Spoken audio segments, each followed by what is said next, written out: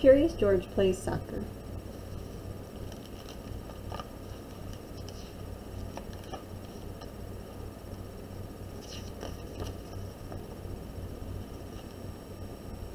George is a good little monkey, and always very curious.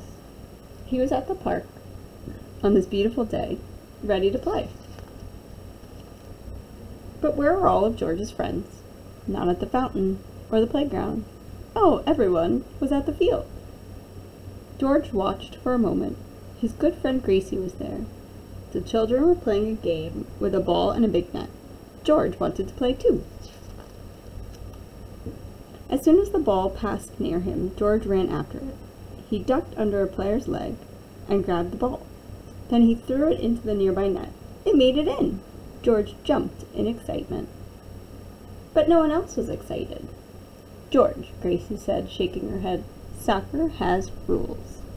The most important one is that you can't touch the ball with your hands if you're not the goalie. George watched the rest of the game from the bench. When it was over, Gracie and the coach came by. I'm Coach Sandy, the woman said.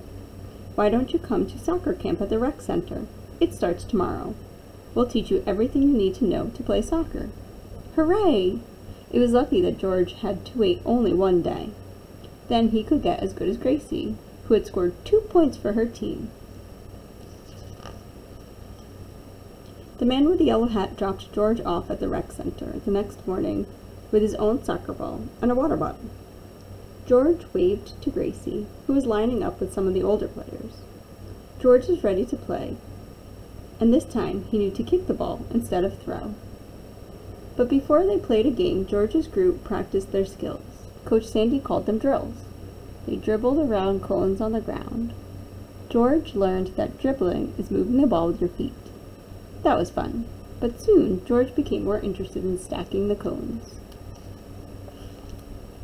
After snack, George and his teammates practiced kicking the ball back and forth with a partner. George thought he would try to balance the ball on his nose like a seal. Finally, Coach Sandy announced, time for a game. We have 10 players in our group, so each team gets 5. One goalkeeper will defend the net. The other 4 players will pass the ball to each other and try to kick it into the net before the goalkeeper can stop it. Coach Sandy handed out red pennies to George's team. He put one on. George wanted to be the goalie, so he could touch the ball with his hands. But Mia played goalie this time. George was a striker. George tried to make a shot into the goal, but he wasn't very good at it. He kept kicking the ball too hard and too far. Every time this happened, the other team got to throw the ball back in. It's okay, just try again, said the coach. Whew, what a day. Every part of George was tired. He waved goodbye to his friend Gracie. He hoped he'd get better at soccer soon. On Tuesday, it was George's turn to be defender. His job was to keep the other team from getting the ball too close to the net. Remember, George, Coach Sandy said, keep your eye on the ball. George knew he had to keep his eye on the ball, but it wasn't long before he got distracted by the butterflies. Every day, George learned a little more about soccer. He tried very hard to be a team player, but sometimes little monkeys forget, like the time he forgot he was supposed to deliver the pennies to the next field and tried them all on instead. Or the time he gathered some friends so they could launch their balls down the playground slide when they were supposed to be heading back to the field. On the last day of soccer camp, George was excited for the big game. Everyone was invited to play, and friends and family came to watch. George waved happily to the man in the yellow hat. George was on the blue team. He cheered for his friend and waited patiently for his turn to play. Unfortunately, George's teammates were having a hard time defending their goal. The yellow team scored 3 times. The blue team's goalie, Isaac, was ready for a break.